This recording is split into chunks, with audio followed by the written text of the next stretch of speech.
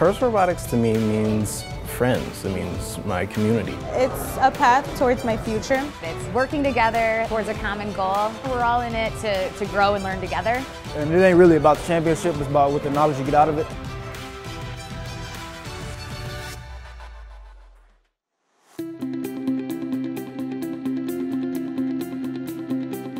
Kickoff starts off very calm and collected, and we're all sitting watching the kickoff, and as soon as the game is announced, it's just idea after idea after idea. We start breaking down the rules, figuring out how we want to attack the game. It's always exciting when the season starts, and I really like the new challenge for this year. This year in 2019, the FIRST Robotics competition will have a deep space theme. In this game, the goal is to either put hatches on a rocket, and then once those hatches are on, it's to load cargo, or like dodgeballs, into these rockets and cargo bay in 2 minutes. And then the last 30 seconds, they have the option of driving straight up to a level 1, climbing to level 2, which is about 6 inches above that, and then climb to a level 3, which is 12 inches above that.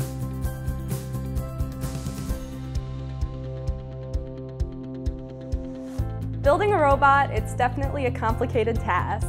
You're going to need some strategy, and then the robot's going to need to fulfill that strategy. You start out with the sketch, some concepts, some ideas, and then you just start going to work.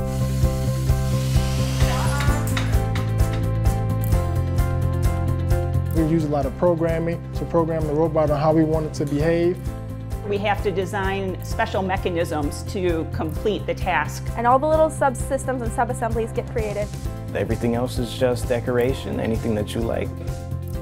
Hopefully it drives. It's really every team working together and making sure it works. I had some family members who had participated in FIRST, and after I went to visit this team, I just saw the community and all the opportunities we were supplied with, so I wanted to be part of that. I joined robotics so I can go more into my engineering field, and through that I found some of my closest friends. My first day on the robotics team, I made like 20 friends, and they're my kind of people. So FIRST has created a platform for future employees to recruit students by sponsoring specific teams and getting to know those students. Kids who graduate as FIRST alumni have skills that other kids didn't learn. FIRST Robotics teaches my students a lot of important engineering skills, such as programming, mechanical engineering. I've learned engineering skills and incorporating that into my physics class and robotics class at school. I think it's important for the students to learn these STEM skills because it really increases their confidence. And it really teaches them a lot of those soft skills to be able to communicate and to work as a team to build a successful robot. Teamwork is vital to the FIRST Robotics experience. Otherwise, you won't go anywhere. Our team happens to be about 32 students. They'll know, oh yeah, we need to go to that particular student because that student knows how to do this. And then they use that to their advantage to help move the project forward. In the end, you can see the influences from everyone that has worked on a robot, and that's pretty amazing.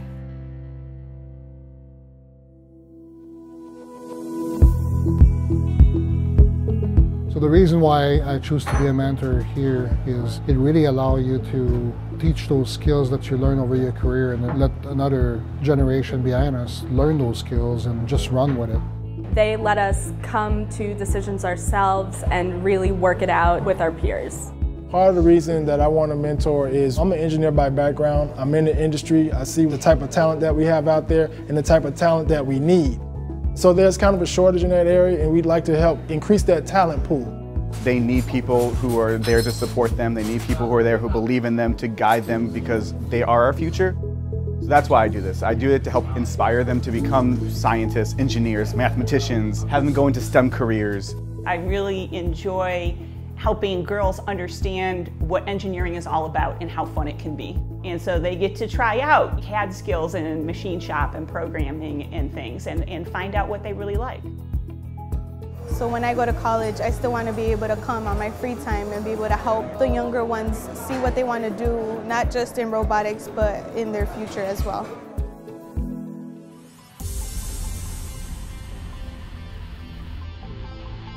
When you get to the competition, it's like, wow.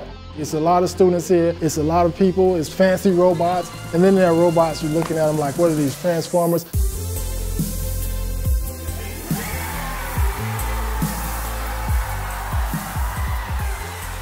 proud of my team. They have worked extremely hard to get this robot working before build season ended, and we've been practicing and practicing, and I think we've been doing an amazing job.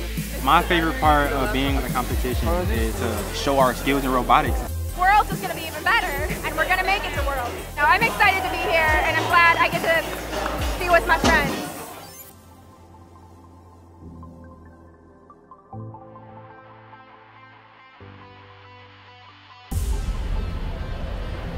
This is the first time I've ever been to a state championships, and the experience is too breathtaking. The energy is off the charts. This is like a dream come true for our team. We're a fourth-year team, and this is our first time we qualified for state. At this state championship, since it was our first, I think we did really well, especially from where we came from. Our first event, we weren't even able to climb, so we actually fixed it so we were able to. Everyone's so excited to have made it and so excited to compete and meet new people, new teams, that it's just like a big friendly get-together. We get to the finals, and when we played that first match, we had literally a perfect tie where every tiebreaker value was the same. And in that particular rare case, you have to replay the match. And then we played the next two. We won one and lost one. So we're heading into our fourth match. If we won it, it was going to be the best win ever. And if we didn't win it, it was going to be the best loss ever. And it was coming near the end, and it clearly looked like we were ahead and we won it. It was just so exciting for us and the whole team. It's one of those once-in-a-lifetime moments where you really pull it off. The kids will never forget this. Will go live with a lifetime. Winning a state championship is hard.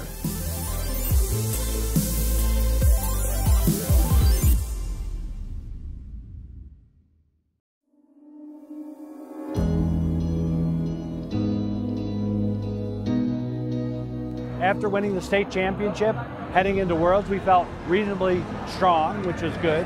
But this is now 400 of the best robots from all over the world. Tens of thousands of people come in here, and the energy is unbelievable. So it's a whole different level playing here. Worlds is literally what brought me to Detroit.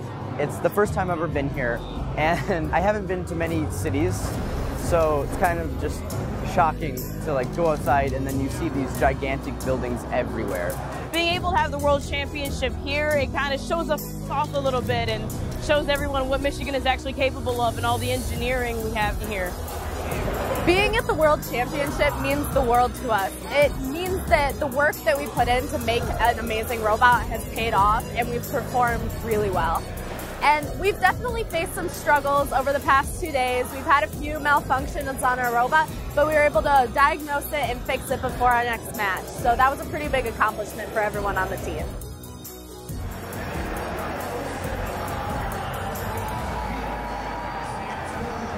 It's so many kids with so much potential that work on these robots night and day, and to see all of them compete and have let all of these other robots from different countries and places have this experience is amazing.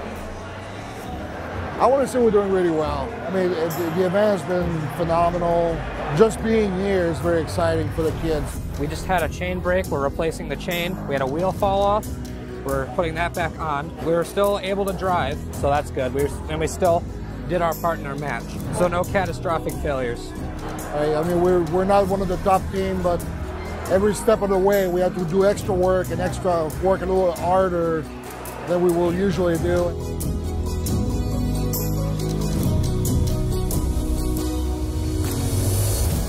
At the end, we had some difficulty and seeded 7th. So 7th out of 68. Felt good about that. Then put a really nice alliance together, and unfortunately got eliminated in the quarterfinals. And that's what happened. We had robot problems. Sometimes that shows up, and that's okay.